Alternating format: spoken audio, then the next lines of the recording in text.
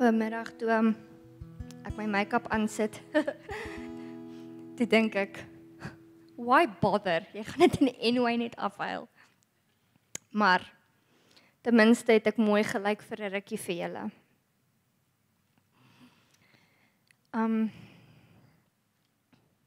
Wie van julle het al die movie Robin Hood gekyk? Die een wat in 2010 uitgekom het. Met, Russell Crowe. Enige iemand? Weet julle waaroor gaan die storie van Robin Hood? Okay, so julle ken die original, sonder Russell Crowe. Hy is nie so goed nie, gaan kyk die 2010 een. Sommer net vir interessantheid, toe ek gebid het oor vanaand, die Here het al lang terug vir my hierdie tema gegee, so ek het presies geweet waaroor ek gaan bedien vanaand, wat die Here wil sê. En toe hierdie tema, Rise and Rise Again, toe dit in my spirit drop, toe onthou ek hierdie quote wat ek een keer iewers gehoor het. En dit sê, Rise and rise again until lambs become lions. En hier kom het terug, net woep. En ek kan nie onthou wat ek het gehoor nie, maar dit is significant, want dit pas baie mooi in by dit waar ek gaan bedien vanaand. En toe gaan Google ek, Rise and rise again. En toe sit in Robin Hood. So dis hoekom ek wil weet, wie van julle het Robin Hood gekyk? Die quote is in Robin Hood. En ek gaan nie preek oor Robin Hood nie, moenie worry nie.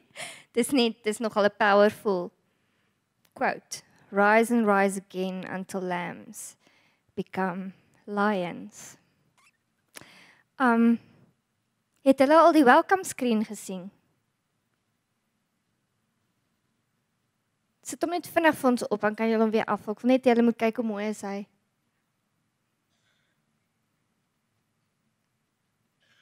Dis jy daai net so, by the way. Okay, dankie. Nou, as jy deel van ons kerk is jy nou al moeg vir my storie.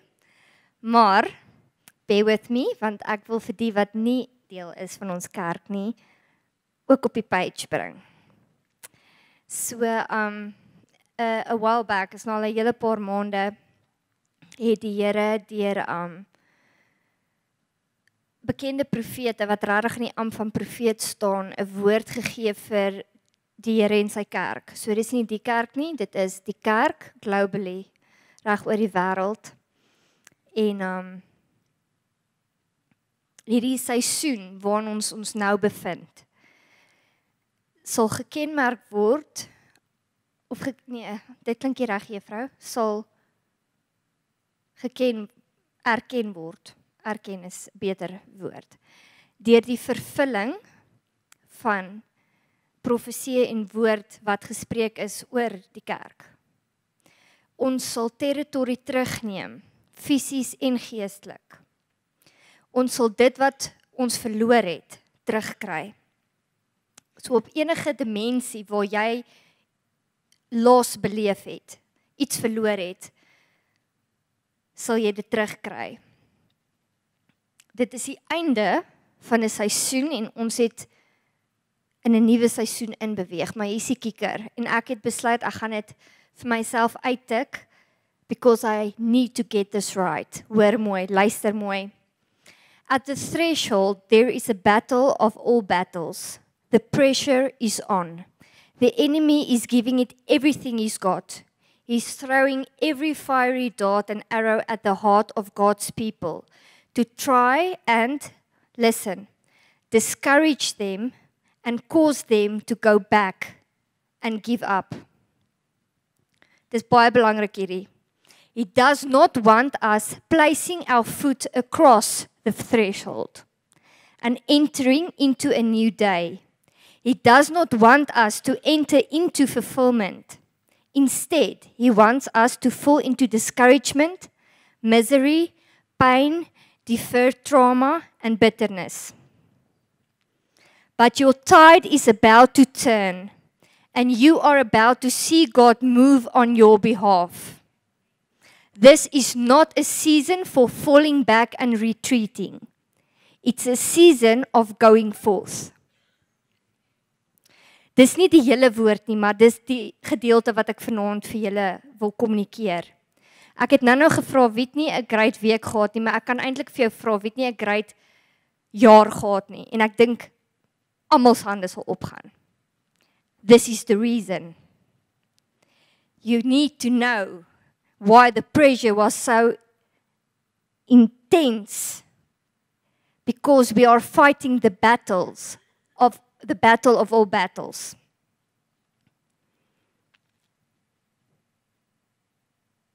He doesn't want us to cross the threshold.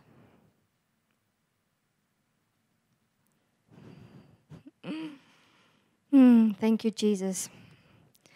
Ons is about die global kerk gaan goed sien wat ons oë nog nooit gesien het nie. Ons gaan goed beleef wat ons nog nie beleef het nie.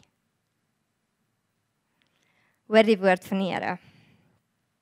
Nou 3 belangrike goed wat ek geleer het, wat ek weer aan jou wil oordra, want dit het my baie gehelp. Die eerste een is, we have what we tolerate. Dit is belangrik om dit te hoor en dit te verstaan. Daar kom 'n tyd in elkeen van ons se lewe, wat jy letterlik vir Satan en elke bose mag moet sê, enough. Dis nie 'n suggestion nie, dis nie 'n recommendation nie, dis 'n order. Enough.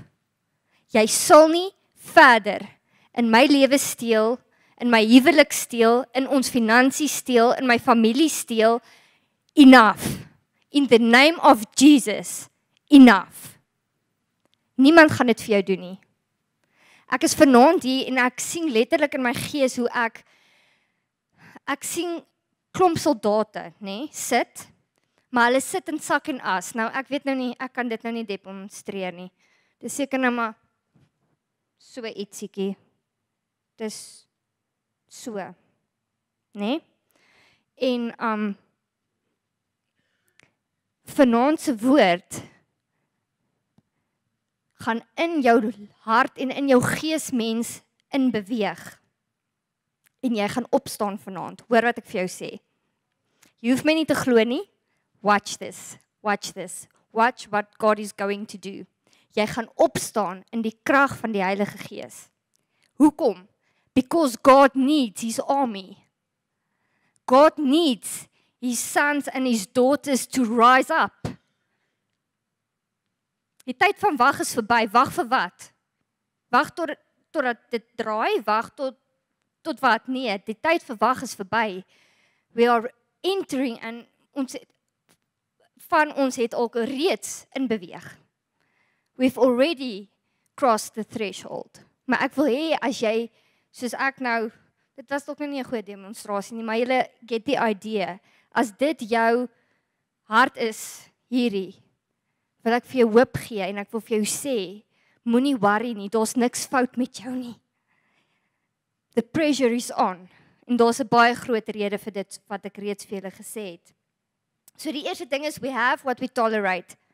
So ons moet op 'n plek kom waar ons autoriteit vat en sê enough. Enough. Maar dan moet jy weet wie jy is. As jy vir Satan gaan sê enough, he will not be moved, he will not flee. You need to know who you are in Christ. Die tweede ding is, beware of passivity.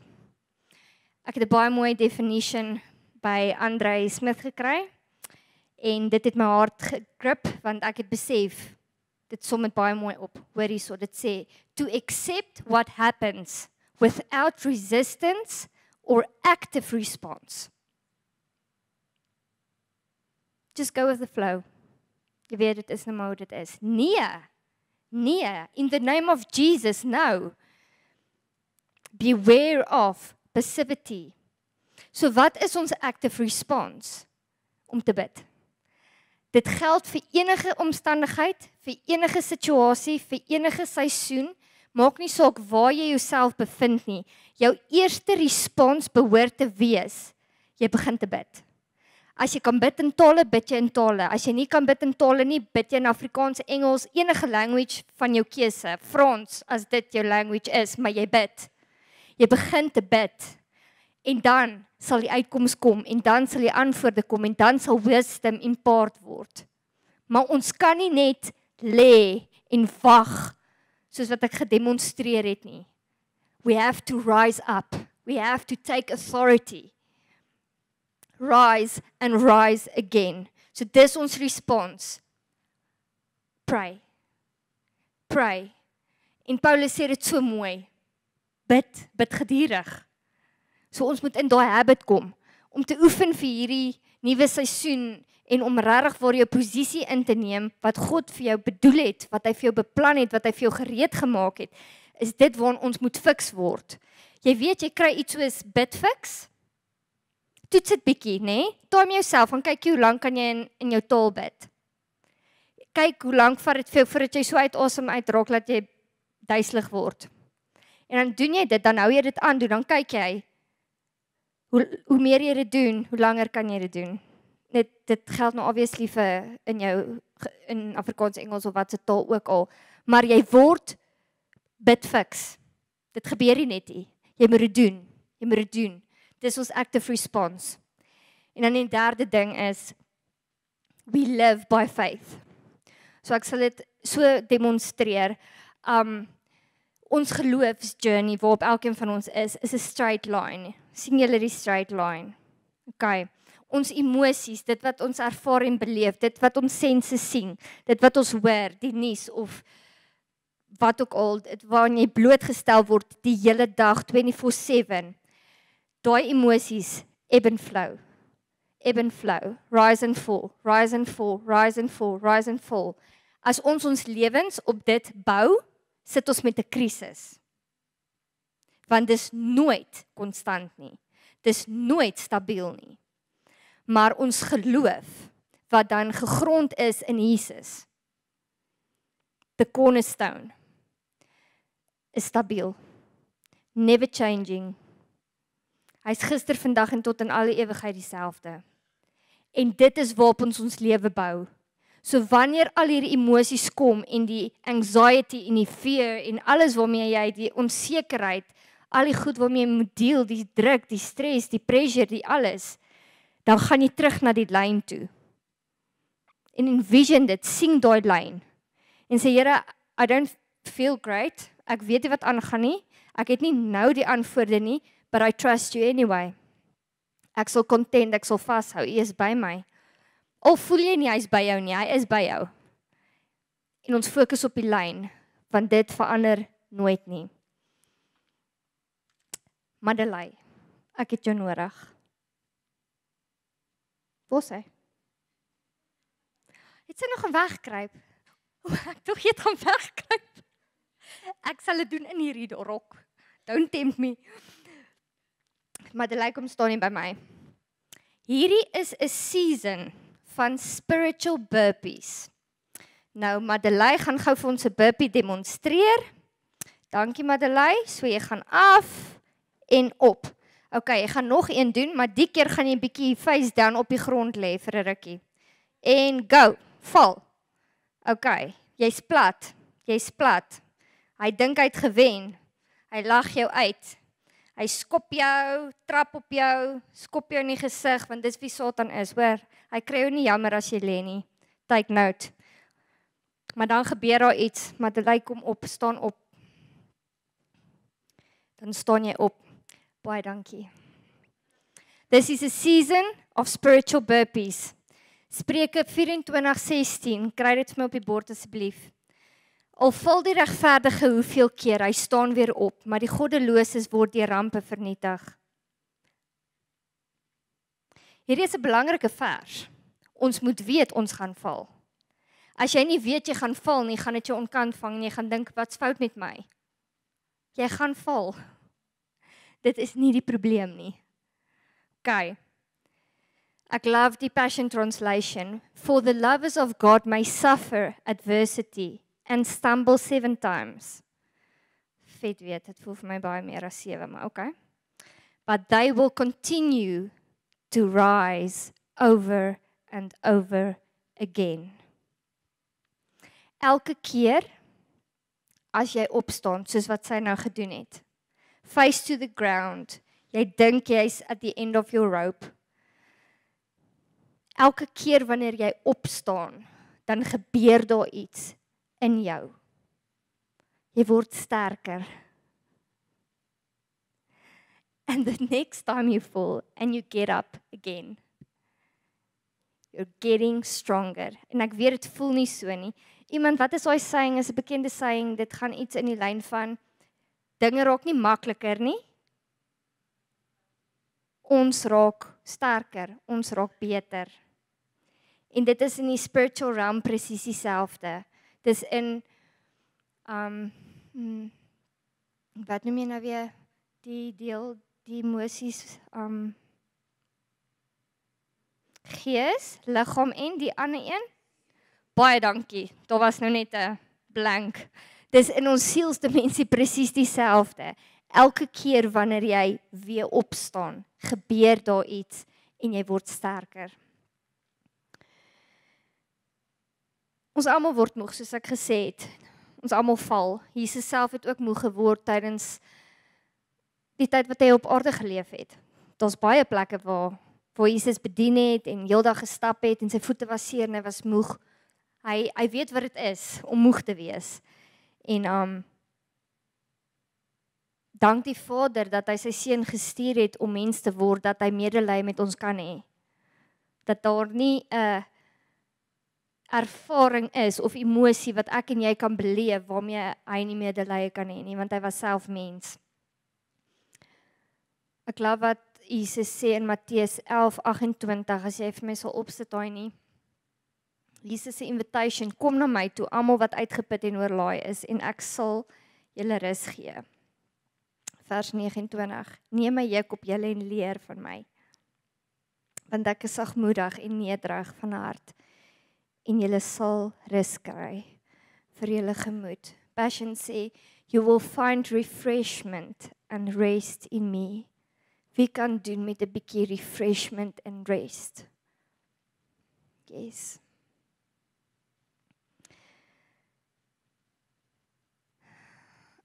Deur sy incredibly groot prys wat Jesus kom betaal het, stel hy ons in staat deur sy gees om elke keer weer te kan opstaan. En dis so crucial,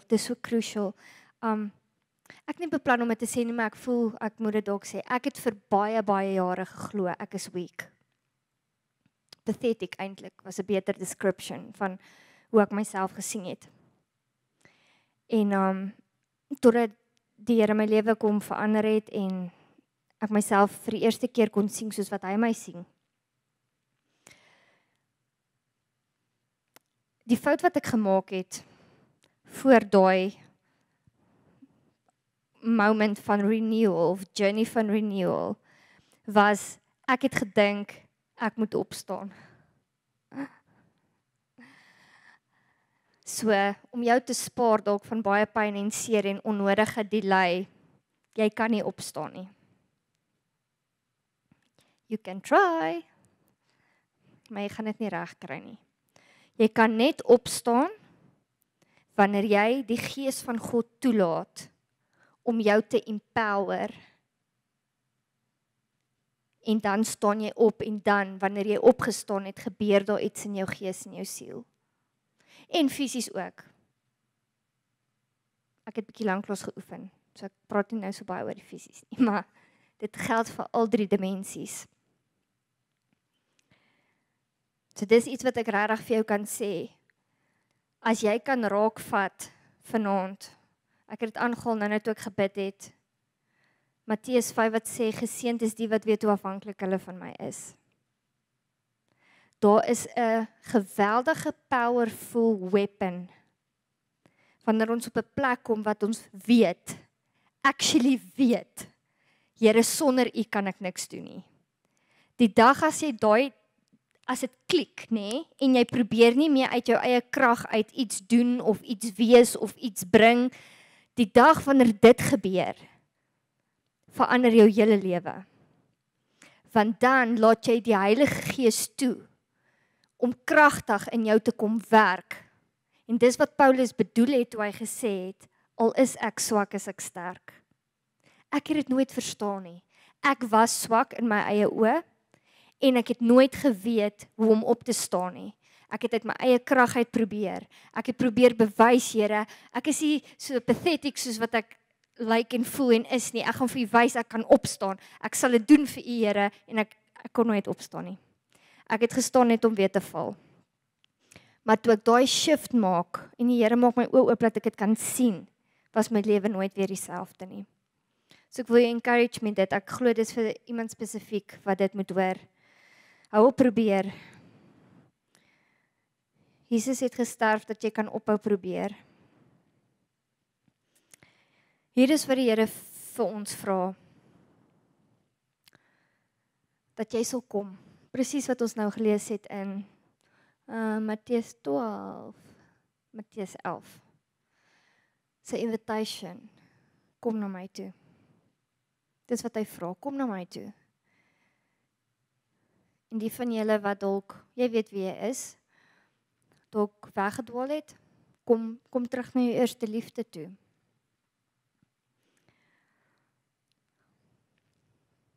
Dat ons op 'n plek sal kom wat ons hom, Jesus, meer sal soek en sal wil hê as enige iets of enige iemand anders.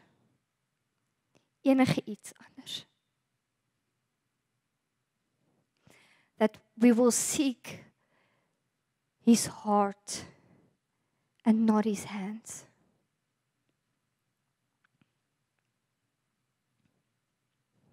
Ongelukkig gebeur dit dat ons baie keer net wil hê wat hy vir ons kan gee. Dis wat hy van Israel gesê het. Hy het gesê, julle aanbid my met julle lippe, maar julle harte is ver van my af.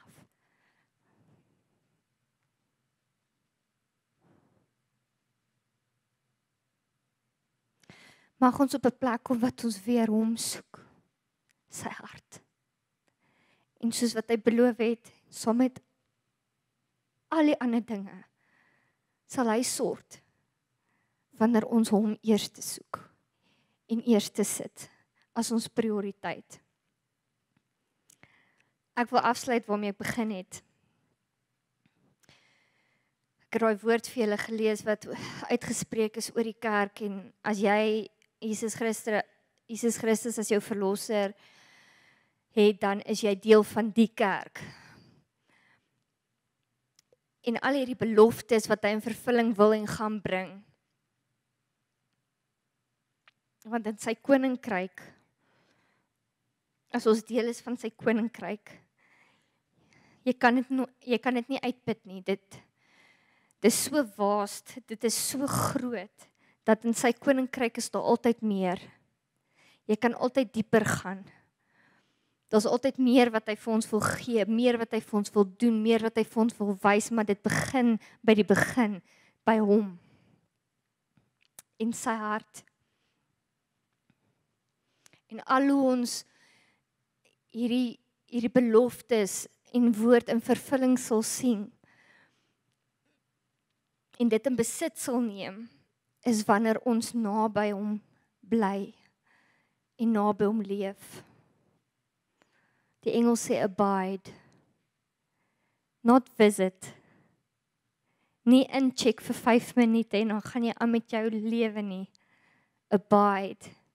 Dit beteken terwyl jy jou shopping doen, terwyl jy jou make-up aansit, terwyl jy stort of bad, terwyl jy die kinders ry doen. Maak nie saak wat jy doen nie. Hy is heeltyd daar, hy is heeltyd by jou, hy is heeltyd saam met jou. Abide. Dat ons naby hom sal leef.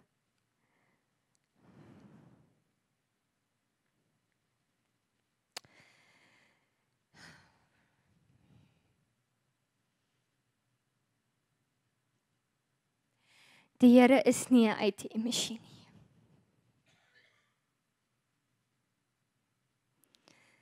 Hy is die koning. And we need to become lovers of the King. Ek gaan vra dat julle na die volgende video gaan kyk. Dankie.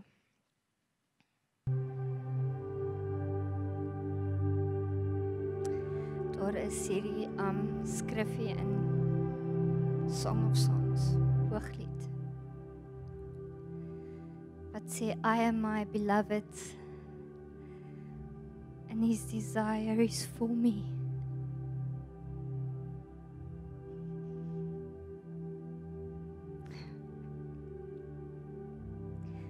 Hy het vir jou so bitter, bitter lief.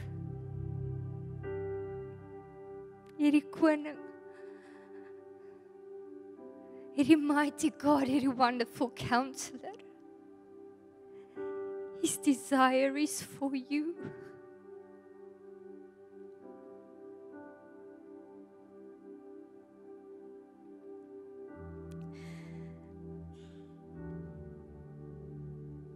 Ek glo dit is vir iemand spesifiek, so ek gaan dit sê, in this new season, God isn't giving you a second chance to try and prove yourself. Ek gaan dit weer sê, God is not giving you a second chance to try and prove yourself. You are already approved by the blood of the Lamb.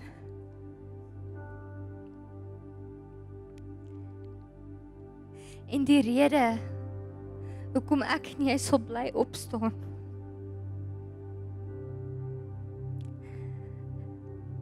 is omdat hy waardig is. Die prys wat hy betaal het was so incredibly, immeasurably groot, dat elke keer wanneer ek en jy oorwin, he receives the reward for his suffering.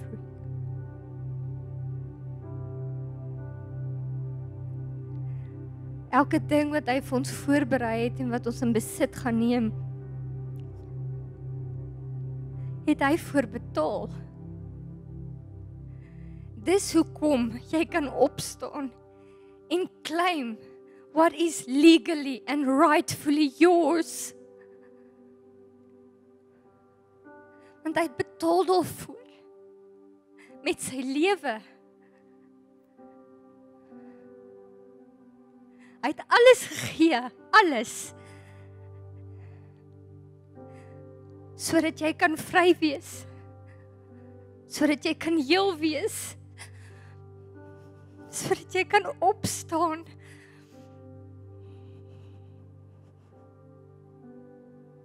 Every time we overcome, he received the reward for his suffering. Ek het gewonder of ek dit moet deel, maar ek voel ek gaan. Verlede donderdag, vandag presies 'n week terug. Hierdie tyd het ek 'n panic attack gehad. Die van julle wat nie familier is met dit nie en wat dit nie ken nie, ek dank die Here dat jy dit nie ken nie. Maar die van julle wat dit ken, en dit beleef, this is for you.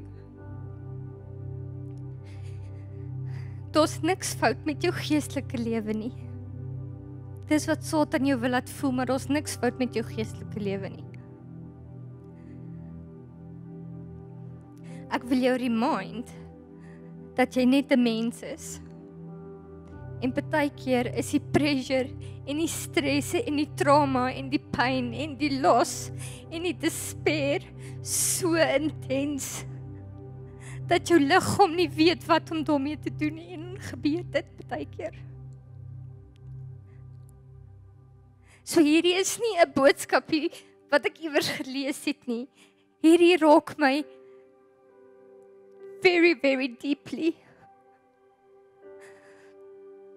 Want verlede week was ek so swak, dat ek vir die Here gesê het, God, it would take a miracle dat ek vanaand sal kan worship lead en bedien. And guess what? I got up again. Maar nie in my eie krag nie. Ja, alle eer aan die Here, nie in my eie krag nie, want ek het vir hom gesê, Lord, I have nothing. I have nothing. En ek sê, Here, but you are everything. You are everything. So kom en tel my op deur die Heilige Gees. En ek moes rus. En ek moes eet meer as gewoonlik. En ek moes baie water drink. Ek moes mooi na my lyf kyk. Maar hy het my opgetel. So vanaand net die feit dat ek hier staan is living proof. Dat maak nie saak hoe jy gister gelyk het, of eergister, of 'n week terug nie. Vandag is 'n nuwe dag. Vandag is 'n nuwe seisoen. En terwyl ek plat gelê het, soos Madeleine nou, face to the ground, met geen strength nie, het ek gesê, Here, I will not back down. I will not retreat. Al kan ek nie nou staan nie, al kan ek nie nou enigiets doen nie. In my hart en in my gees het ek besluit, I will not. En ek het vir Satan gesê, enough. En die Here het gekom en die miraculous gedoen. So ja, hierdie is een deel van my lewe. Nou weet julle so ietsie meer van die ander deel van my lewe ook. Ek ken vrees. Ek ken angs. Ek ken geheueverlies. But you know what? Dis okay. Because I'm in my process of healing and restoration. En ek is committed om alles in besit te neem wat my koning voorbetaal het. En as jy ook dit wil doen, as jy ook sê, Here, vanaand het ek niks uit myself nie, ek is moeg. Dalk lê jy face down en dit het al jou strength gevat om net vanaand by daai deure in te stap, dan honor ek jou. Dan honor ek jou want ek weet dis moeilik.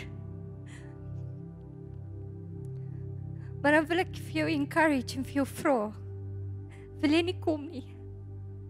Kom jy wat moeg en oordaai is?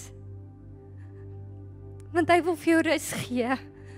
Hy wil daai dunamis power wat die Heilige Gees is, in jou release, dat jy kan opstaan. Rise and rise again until lambs become lions. We are not the tail, we are the head. Do not be deceived, daar's niks fout met jou nie.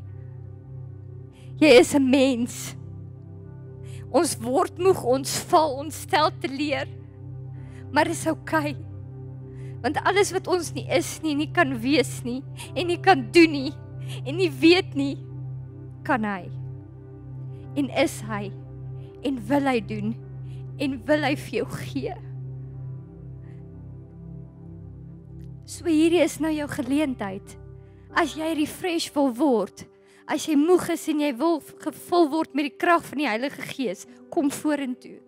Moenie vir iemand wag nie, daar gaan niks verder gebeur nie. This is it. This is your moment. Get up en kom vorentoe. Trap oor daai threshold en sê vir Satan, I will not back down. I will not. I will get up and I will move forward.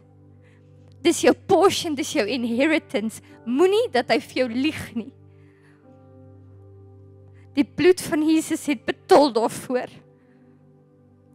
As jy moeg is, jy kan sit, jy kan staan, jy kan doen net wat jy wil. Staan net en ontvang net. Maak dit jou hande oop. Rebrahando rokras sekerebahando.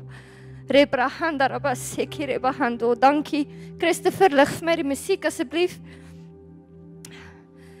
Bedieningsspan begin deurbeweeg, lê jou hande op mense, ek gaan corporately bid en soos die Here my lei sal ek doen wat hy wil hê, maar this is your moment, moenie bang wees nie, as hierdie vir jou vreemd is, dis okay, alles is okay, hierdie is 'n safe place,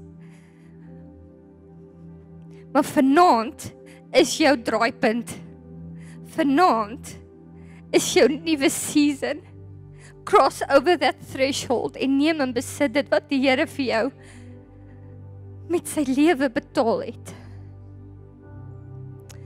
Thank you, Jesus. Thank you, Jesus.